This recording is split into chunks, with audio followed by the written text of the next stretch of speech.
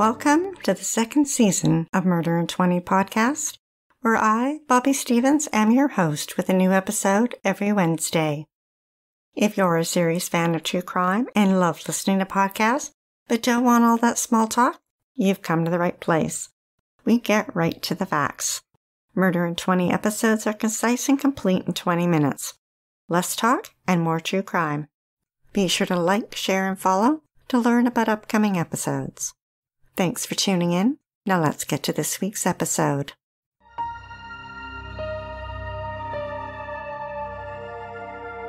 Robert Bierenbaum graduated from medical school in 1978 and was in surgical residency at a medical center in Brooklyn, New York. He was tall, somewhat good-looking, with dark hair, deep-set brooding dark eyes, and an angular jaw. Bob was a perfectionist who liked things his way. He spoke multiple languages, was passionate about cooking, and had his pilot's license for flying small planes. Gail Katz was a graduate student working towards her PhD in clinical psychology at Long Island University. She worked part-time in Manhattan and lived with a male friend in a downtown apartment. She was petite, barely 5'3", and just over 100 pounds. Her shoulder-length hair framed her hazel brown eyes perfectly. A beautiful woman who deep down had low self-esteem. When she met Bob in 1981, she was smitten and couldn't believe her luck. She thought they were the perfect match. When Gail's sister Elaine met Bob, she thought he was a good thing for her sister. He helped her focus on completing her education, but eventually he started taking over her life. He controlled how she dressed, had her quit her job, and move in with him to his posh apartment on East 85th Street on the Upper East Side of Manhattan, only 4 blocks from Central Park and the nearby Metropolitan Museum of Art. In August 1982, things took a sinister turn. Gail walked into the bathroom to discover Bob trying to drown her cat because he was jealous of Gail's love for her pet. Now you think that would have been a red flag, telling Gail to run. But she was in denial. She thought her love could change Bob, and they had plans to get married. A month later, the couple tied the knot. She was 26, he was 27. But like many fairy tales, dark moments creep in, and Gail's fairy tale was no exception. 14 months into their marriage, the couple got into an argument. Bob had control issues that led to flashes of extreme anger in which he would lash out. And on numerous occasions, he had tried to strangle Gail. Then one day, he went too far. He had a strict no-smoking rule in the apartment, and when he caught Gail smoking, he flew into a rage. He grabbed her throat and squeezed. He didn't let go until she was unconscious. He revived her, apologized profusely, and called 911. Gail reported Bob to the police. Gail confided in her cousin Hillard, who told her to leave Bob immediately. For a short time, Gail moved in with her grandfather and consulted a divorce lawyer. Gail had met an investment banker in the summer of 1984, and they had an affair that lasted many months. Gail withdrew her complaint against Bob, and no charges were filed. She later returned to Bob and moved back into their apartment. The couple each began seeing a therapist. After a session with Bob, his psychiatrist, Dr. Michael Stone, was so alarmed that Bob was capable of killing his wife that he wrote a letter to Gail and asked her to sign it. The New York Daily News reported that it read in part, "If I do not heed this advice, I must accept the consequences, including the possibility of personal injury or death at the hands of my husband." Gail didn't sign the letter, but she kept it. Gail's family and friends knew that her marriage had become toxic. She shared with a neighbor that she didn't feel comfortable at home with Bob. She told another friend, Marianne, that Bob had threatened to kill her if she left him, and that he talked about the Claus Van Bulow case, and that the problem was Claus left evidence, and that Bob, he knew better. He would leave no evidence and get away with it. Then she told her friend that she'd taken a bank loan out for $10,000 to pay for her graduate studies and hidden the money in a safety deposit box. She told her sister Elaine that if Bob didn't grant her a divorce, she would use his psychiatrist's letter against him. She would show it to his superiors at work to show them that he was psychotic. Court records revealed that on Saturday, July 6, 1985, Gail attended a doctor's appointment and scheduled another appointment for December. Afterwards, she visited her hairstylist, then met with her friend Denise for a few hours. She confided that she was having an affair with a coworker and was leaving Bob that weekend. In her hand, she had a newspaper, and in the wanted ads section, she had circled apartments for rent.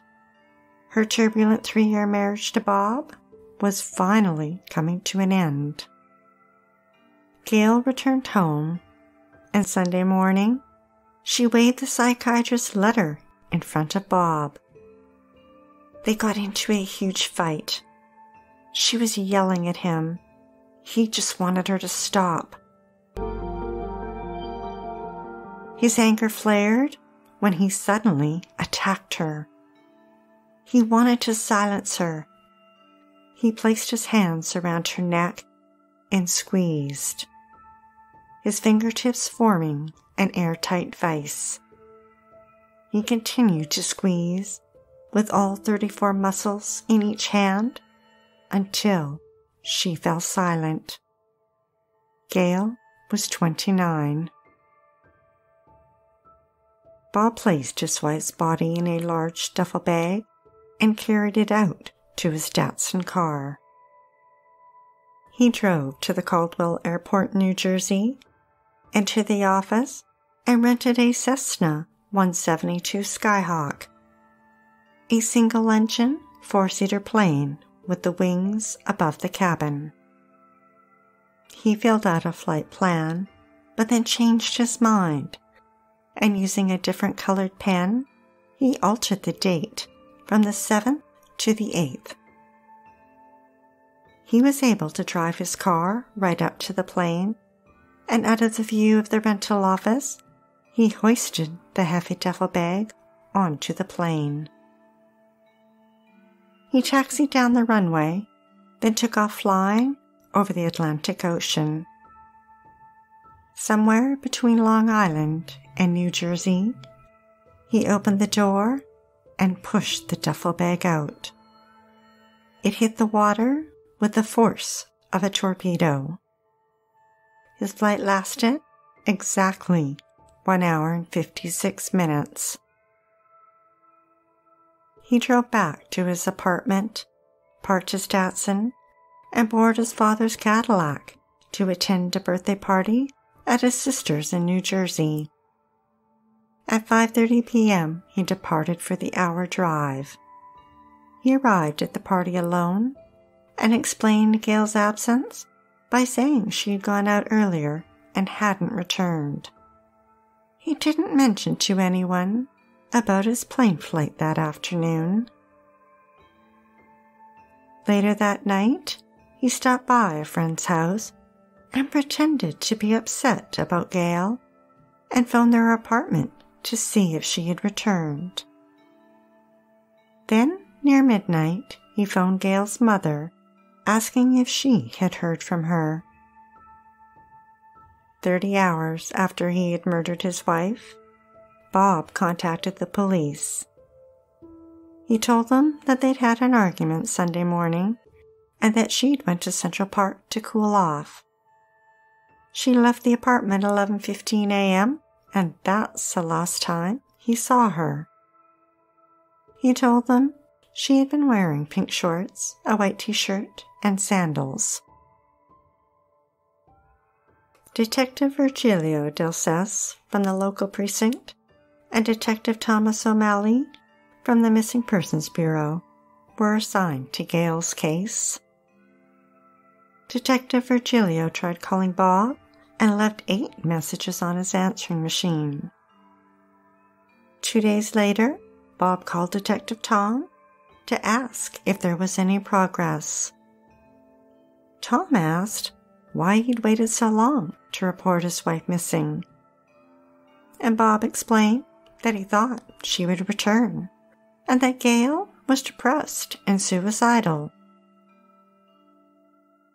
Authorities searched Central Park along the border of the Upper East Side, and Bob and Gail's friends and family distributed posters.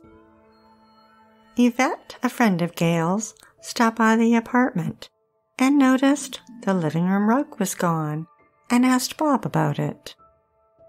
He brushed it off, saying the cat had soiled the rug and it was being cleaned. On Sunday, July 14th, it had been exactly 7 days since Gail disappeared. Her father, Emmanuel, visited Central Park and questioned the regulars. She was attractive, and he thought surely someone must have noticed her, but not one person had seen her. Detective Virgilio finally caught up with Bob. Court records state that he told the detective that the night before, he and Gail had had a romantic candlelight dinner, and that on Sunday morning she had received a phone call that upset her. They argued and she left, and that he was home all afternoon until he left at 5:30 for a family birthday party. He failed to tell the investigator that he'd rented an airplane for an afternoon flight. Detective Virgilio asked Bob if they could take a look around the apartment, and Bob said he'd get back to him, but he didn't. Instead, he avoided the detectives. 11 days after their daughter disappeared, Gail's parents feared she was dead. Detectives talked to Gail's friends and her therapist. Bob put up a $1,000 reward for information that would help them find Gail, and he hired a private investigator. Finally, at the end of September, Detective Virgilio got permission from Bob's lawyer to search the apartment. But it was limited to Gail's diary, address book, and fingerprints. Police did not have enough evidence for a search warrant, so they could not search for blood. The limited scope of their search did not reveal any clues. 3 weeks after Gail disappeared, Bob started dating a co-worker at the hospital. He told Karen that the private investigator he'd hired found evidence that Gail was in California and working as a waitress. And he told Gail's friend Ellen that Gail's therapist had told him that she was suicidal. And while on vacation in the Hamptons, he told someone that Gail had a drug problem and had run off with a drug dealer. Then he told another person that he went looking for Gail in Central Park. He didn't find her, but he did find her towel and suntan lotion. The New York Post described how in October, Elaine arrived at the Bierenbaum apartment to pick up her sister's belongings, and Bob had thrown them into trash bags, and that enraged her. She screamed at him, "You killed her! You can't have her things!" Elaine funneled her anger into a letter-writing campaign. She targeted Bob's employers, his co-workers, his neighbors, stating that, according to my brother-in-law, Gail simply walked out. Now he's hired a lawyer and isn't helping to find her. You live with him. You work with him. Please put pressure on him so he could be more forthcoming. In the fall, Bob began seeing Roberta, an anesthesiologist. He told her that Gail had run off with someone and was in the Caribbean. It had been 14 months in September 1986 when Hope Martin, an investigator with the district attorney's office, was assigned to Gail's case. She learned that Bob was a licensed pilot and set out to find out if he had flown a plane the day his wife disappeared. She discovered that, in fact, he had. Forensic examinations were performed on the plane, Bob's Datsun, and his father's Cadillac. But after all those months, they found no evidence. In April 1987, the investigation was closed. Gail's family knew Bob had murdered her, and so did the detectives and the prosecution. But they couldn't risk a trial with no evidence, no witnesses, and no body. Then, 4 years later in May 1989, a torso washed up on the shores of Staten Island. An X-ray technician compared a chest X-ray from Gail to the torso and declared it a match. Gail's family finally had a body to bury. They had closure. Bob left New York in 1990 and started a medical practice in Las Vegas. There he met another doctor, Stephanie Youngblood. They were together for 3 years until his rage resurfaced. She suggested they see a therapist. Stephanie was advised by the therapist that her life was in danger and recommended she end the relationship. Stephanie took the therapist's advice and left Bob. In 1995, he married a Las Vegas doctor named Janet Shalott. The couple moved to Minot, North Dakota. There, he grew a successful practice. He now owned his own plane and flew to Mexico, where he donated his time performing corrective surgery for impoverished children. 12 years later, in 1997, lead prosecutor Andrew Rosenwig was nearing retirement and couldn't forget Gail's case. He picked up the phone and called her sister Elaine and told her he wanted to reopen the case and convinced her family to exhume the torso that they had buried. Now, with DNA testing, it was revealed that it did not belong to Gail. Investigators re-interviewed everyone, new witnesses, and girlfriends including Stephanie. Bob's inconsistent explanation of Gail's disappearance to multiple people, coupled with the plane he rented, now was enough for prosecutors to finally file charges. On December 8, 1999, Bob was arrested and charged with second-degree murder. He pled not guilty and was released on a $500,000 bond. The prosecution had one last hurdle: how to prove Bob flew the plane while burying Gail's body at sea.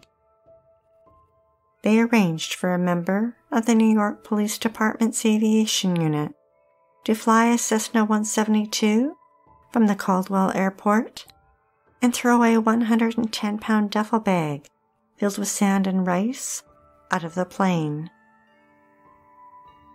3 flights were made over the Atlantic Ocean. Each time, the pilot used a different maneuver. On one flight, he placed a duffel bag on the passenger seat, took his hands off the control wheel, reached across the cockpit, opened the passenger door, and pushed the duffel bag out. On another, he pulled the bag over his lap, opened the pilot's door, and dropped it straight down into the ocean. The trial began in October 2020 and lasted 2 weeks.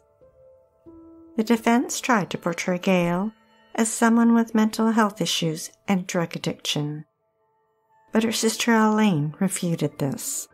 Her testimony was crucial. As the jurors listened intently, she provided the courtroom with the motive for Bob to murder Gail, how she had planned on using the psychiatrist's letter against him in their divorce. Witnesses testified as to Bob's inconsistent explanations for his wife's disappearance. She was a drug addict, had run off to California or the Caribbean. And that therapist that Bob claimed told him Gail was suicidal? The therapist denied saying that to Bob. And in fact, he said Gail was not suicidal. The jury was shown the flight logs with the date that had been altered, and were shown the video of the police pilot throwing a duffel bag out of the plane. That was enough to convince the jury. It took them less than 6 hours to find Bob guilty. In the courtroom, his face showed no emotion as he bowed his head. Bob's wife Janet kissed her husband and wished him good luck. The New York Post reported that Gail's sister Elaine said, "I heard the cuffs close around his hands. I've waited for that sound a long time." Bob was sentenced to 20 years to life. Over the years, he filed 3 appeals. All were denied. Then in 2020, he dropped a bombshell. At his parole hearing, he confessed to killing Gail 35 years ago. And the details were exactly how the prosecution had said it happened. Bob's parole was denied. His next parole hearing is scheduled for June 2022. To honor her sister, Elaine worked with the nonprofit organization Pace Women's Justice Center, and it was rebranded and named Gail's House. She told ABC News, "My sister's body has never been found. Gail doesn't rest anywhere. Gail's house gave my sister a resting place. I feel my sister's spirit is here, warning others, inspiring others."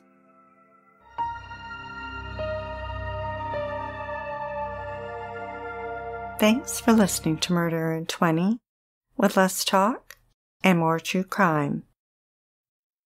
Be sure to tune in next Wednesday for the episode of Arthur Halverson. He headed west to California, where he made a living any way he could, most of it illegal. About to lose his house, the financial pressures mounted. He snapped. An hour later, 2 lay dead, and 2 more were injured. We'd like to acknowledge Purple Planet for use of their music and our many editorial sources who are listed on our website. If you're dying to hear more, past episodes of Murder in 20 are available for free at murderin20.com, or check us out on all major podcast platforms. Be sure to like, share, and follow us to learn about upcoming episodes every Wednesday.